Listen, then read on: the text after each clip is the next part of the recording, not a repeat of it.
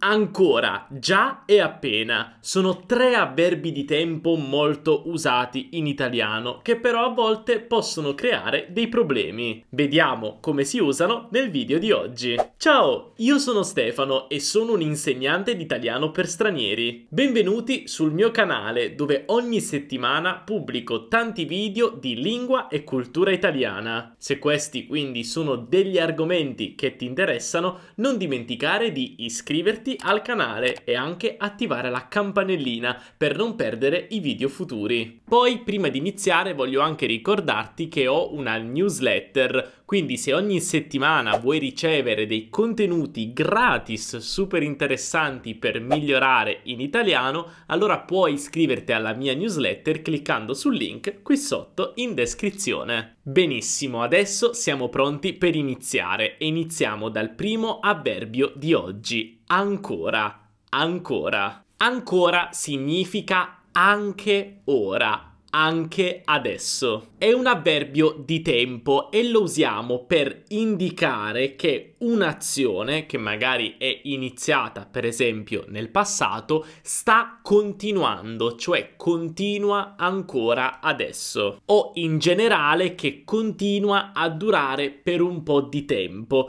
quindi ancora esprime continuità. Per esempio, un'azione è iniziata nel passato, un po' di tempo fa, continua ancora adesso nel presente, quindi ancora, continua ancora adesso, anche adesso. Ti faccio qualche esempio. Dopo 3 giorni ho ancora la febbre. Devo andare urgentemente dal medico. In questo esempio sto dicendo che ho iniziato ad avere la febbre 3 giorni fa, ma adesso, anche adesso, ho la febbre, quindi continuo ad avere la febbre, ho ancora la febbre. Oppure un altro esempio. C'è ancora del formaggio? C'è ancora del formaggio? In questo caso io sto chiedendo se un oggetto, un cibo, in questo caso il formaggio che era nel frigorifero prima, sto chiedendo se è ancora disponibile, cioè se continua ad esserci il formaggio. È chiaro? Oppure vediamo questo mini dialogo. Hai cambiato la macchina? Non ancora. Non ancora. Quando usiamo l'espressione non ancora, significa che noi stiamo pensando ad una cosa, forse abbiamo pianificato una cosa,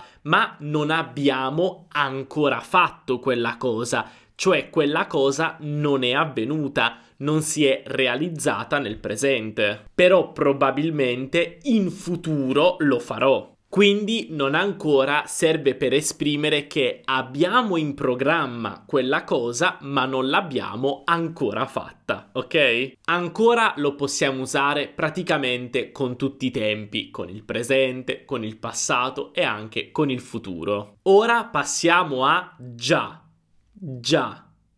Anche già è un avverbio di tempo e serve per esprimere che un'azione è avvenuta da tempo. Quindi nel momento in cui io sto parlando, questa azione è finita. Vediamo qualche esempio. Ho già lavato la macchina e fatto benzina. Sono pronto per partire. Ho già lavato la macchina e fatto benzina. Sono pronto per partire. L'azione di lavare la macchina e fare benzina sono avvenute nel passato. Quindi nel momento in cui stiamo parlando, le azioni di lavare la macchina e fare benzina sono finite. Perché le abbiamo già fatte. Quindi usiamo già per parlare del fatto che in questo momento, nel presente, quelle azioni sono completate. Oppure, quando sono arrivato alla stazione, il treno era già partito. Quando sono arrivato alla stazione, il treno era già partito. In questo caso usiamo il trapassato prossimo, era partito, per parlare di un'azione passata, più passata,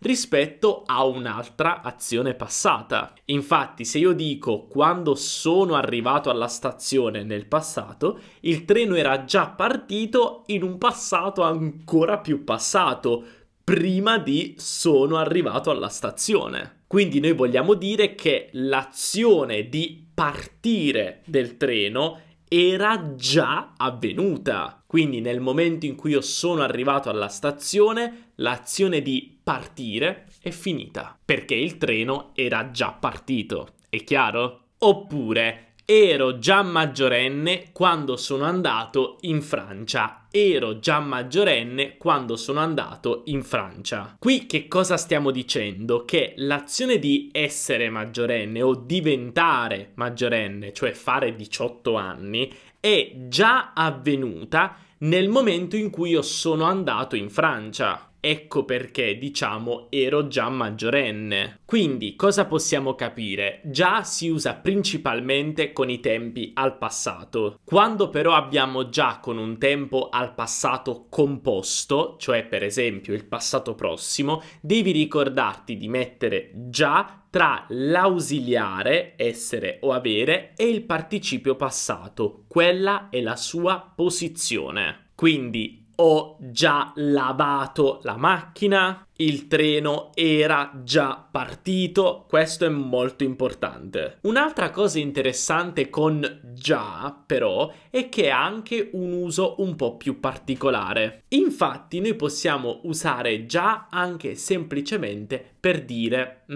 è vero. Per esempio, se qualcuno ti dice fa molto freddo oggi e tu sei d'accordo, è vero, puoi dire già. In questo caso stai dicendo sì, è vero, sono d'accordo. Già, questo è davvero un uso particolare ma molto comune nella lingua italiana. E ora vediamo l'ultimo avverbio di oggi, appena. Prima di tutto voglio dirti una cosa importante. Spesso puoi trovare appena anche come non appena. Ricorda che nella maggior parte dei casi appena e non appena sono la stessa cosa, quindi quel non è inutile, però a volte lo usiamo. Quindi appena uguale non appena. Anche questo ha un significato temporale e ci serve per indicare il fatto che due azioni avvengono una dopo l'altra. Per esempio, ti chiamo appena arrivo a casa. Ti chiamo appena arrivo a casa. Quindi nel momento in cui io arrivo a casa, subito dopo io ti chiamo. Quindi arrivo a casa e ti chiamo. Queste due azioni avvengono una dopo l'altra. Oppure non appena leggi la mia email, chiamami.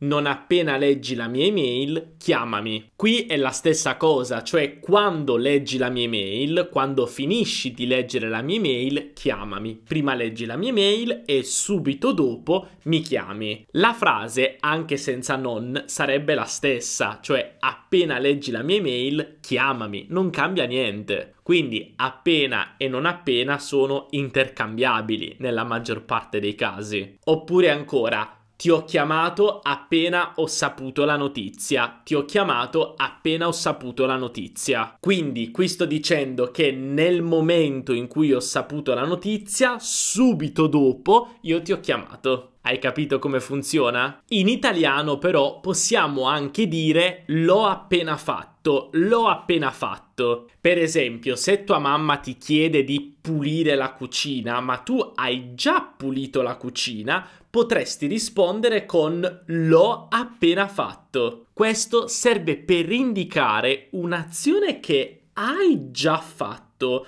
Ma quindi qual è la differenza tra già e appena in questo caso? Beh, l'ho già fatto significa che quell'azione è conclusa, finita nel passato. L'ho appena fatto invece indica l'idea che hai finito di fare quella cosa proprio un secondo fa. Quindi questa è la differenza. Già è più generale, serve per parlare di una cosa finita nel passato. Invece appena serve per parlare di una cosa finita nel passato proprio pochissimo tempo fa. È chiaro? Benissimo, spero che questa lezione sugli avverbi di tempo ti sia piaciuta. Se il video ti è piaciuto, non dimenticare di lasciare un bel mi piace, questo mi aiuta davvero tantissimo perché mi aiuta a far crescere il mio canale. E allo stesso tempo non dimenticare anche di iscriverti al canale e attivare la campanellina per non perdere i video futuri. Noi ci vediamo nel prossimo video, un abbraccio dall'Italia, ciao!